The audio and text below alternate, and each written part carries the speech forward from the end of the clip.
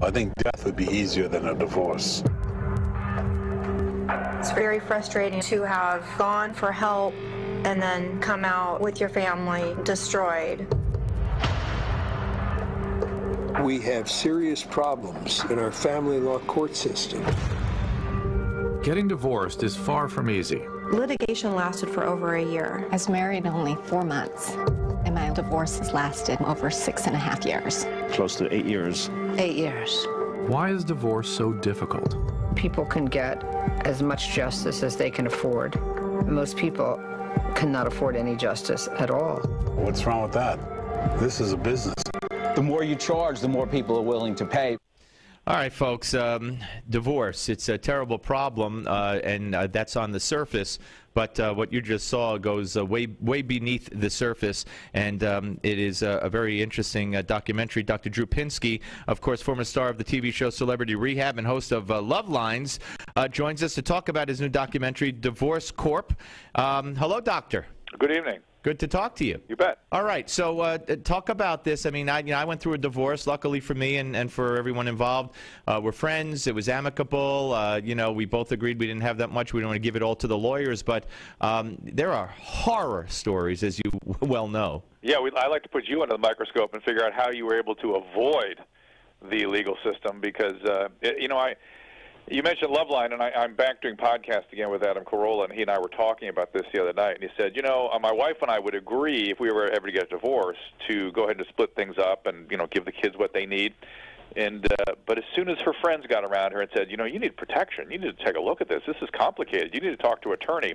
As soon as that thought enters the equation, there is a slippery slope is not a vivid enough image to describe the hill you roll down and the hell you roll into.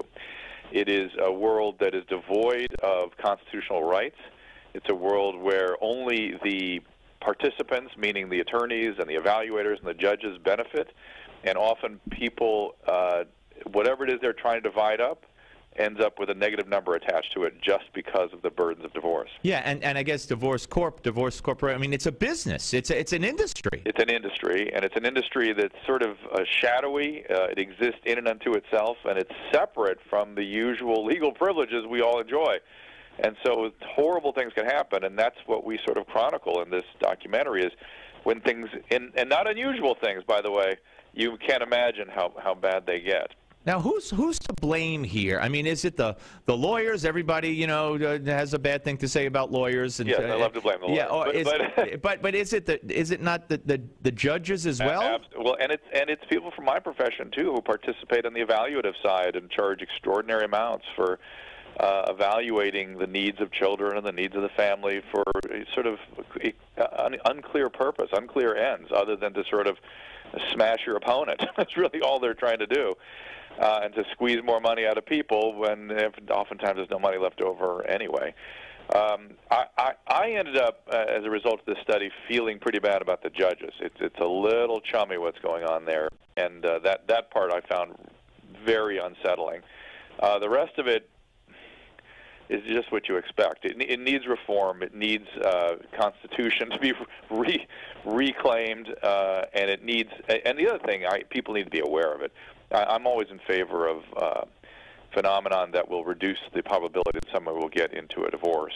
We need commitment is something that we've sort of lost track of, keeping families together through time. Here's a good reason not to split up. To take a look at this video, this documentary, and magically you'll be a little less interested and more interested in staying together. Yeah. Now, was it always this bad? I mean, divorce has become more prevalent, obviously. I mean, it's over 50% of couples, I think, get divorced now, which is horrific, mostly for the kids, but as you point out here, for everyone involved. But how has this cottage industry, when did it appear? When did this become such a big business? It's been evolving over many decades, and it's been the latter half of the 20th century where it spiraled out of control, obviously, and of course divorce became more commonplace.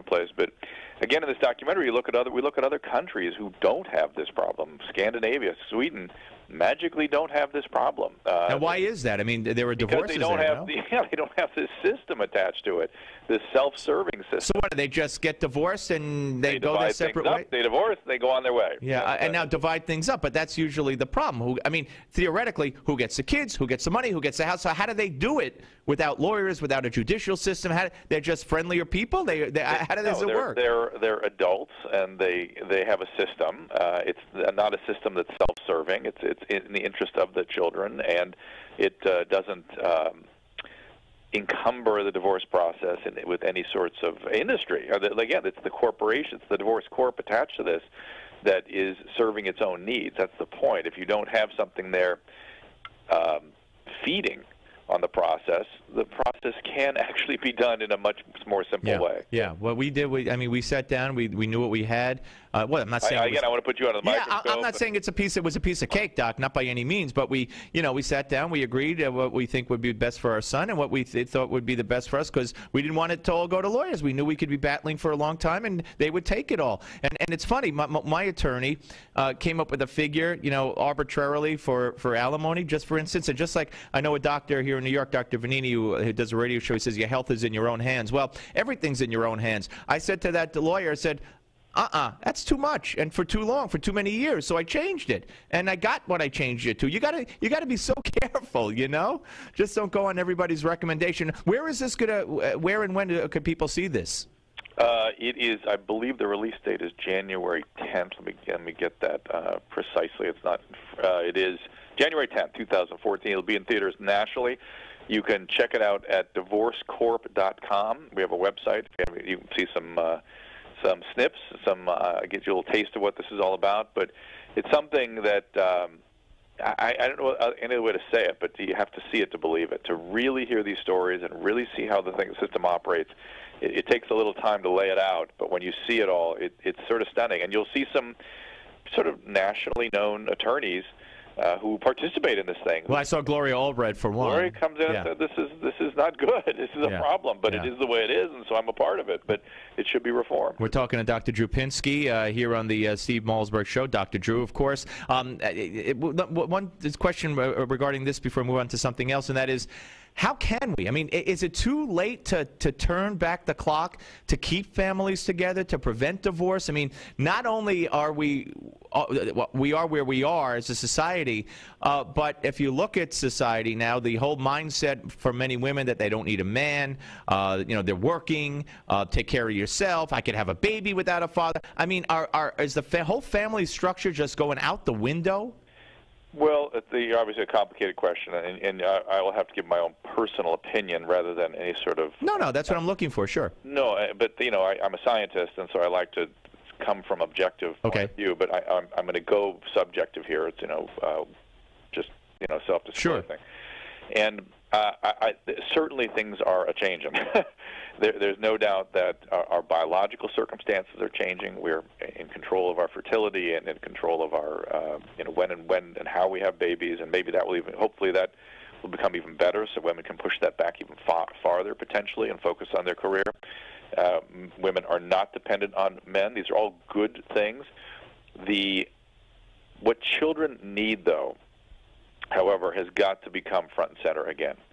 And I think we'd even have arguments about that, of course, but and how long they need it, and do we have to stay married our entire life and all this kind of nonsense. But if we just keep it simple and stay focused on the needs of children, parents need two parents. They need two people.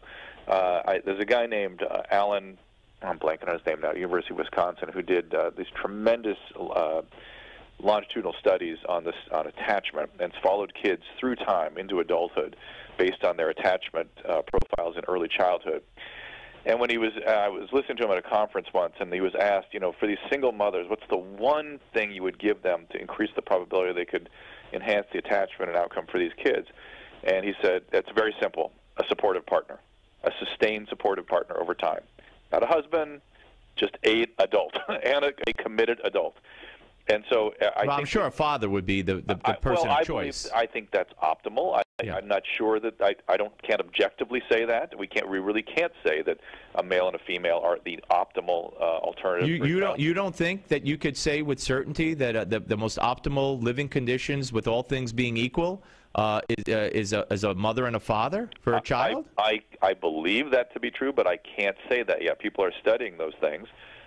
And what we can say is what's optimal is 2 adults. That we can definitely say. Again, from a scientific point of view, people are studying these things very carefully. And again, could you have 2 males or 2 females, and then other male or female figures outside of the home that serve whatever gender needs there are there?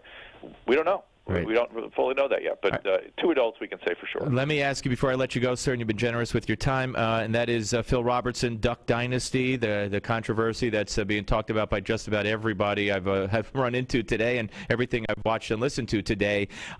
He was, suspended, some say let go from his show because of remarks he made about homosexuality, and we have a Facebook page with 500,000 likes supporting Phil Robertson. We have one sponsor saying they support Phil Robertson. What did he say exactly? I saw the headline. I didn't hear what it was all about. Okay, well, what he talked about, and I could give you the quote here about homosexuality, and he said, "It seems to me a vagina as a man would be more desirable than a man's anus. That's just me. I'm just thinking. There's more there, blah, blah, blah." He also talked about, paraphrasing now, what's next, bestiality, multiple partners, et cetera, et cetera. So he's not spewing hate. He's spewing ignorance, frankly, and so he's entitled to his opinion. I think. However, if he hurts people, we have to be careful. It's a very strange thing for him to say. It's almost comical, and which is what we look to those guys for. However, Well, I mean, it's a biblical belief that that a man should be with a woman.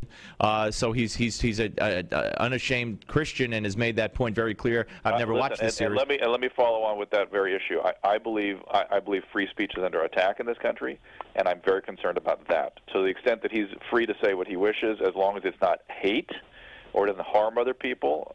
You can't yell fire in a crowded theater. You're not entitled to that. But I do think we've become quite aggressive with our attacks on free speech, and that concerns me. And do you think it's one-sided? Do you think it's one-sided? Do you think there are certain things you can't say more than other things you can't say? It's all over the place. There's all kinds of things under attack. Believe me, I get attacked all the time. So let's leave it there. All right, Doctor. We'll watch you on the Divorce Corp, and thank you very much for your time. Nice to talk to you. You bet. Take care. Dr. Drew Pinsky, ladies and gentlemen, here on the Steve Malzberg Show. Very interesting about divorce, and we're going to talk more about Duck Dynasty. Certainly, as the program progresses, we have Wayne Besson coming up in the next hour, and Coulter in the 5 o'clock hour, and we will get their opinions on what was said. We'll also talk about it amongst ourselves as well. But coming up next on the big Steve Malzberg Show, ladies and gentlemen, will be some sound bites from Louis Farrakhan. Louis Farrakhan, ladies and gentlemen, defending what was said by a rapper fairly recently about Jews. You're not going to want to miss it. Leave it to Louis to defend him. Steve Malzberg Show, Newsmax TV and radio. The Steve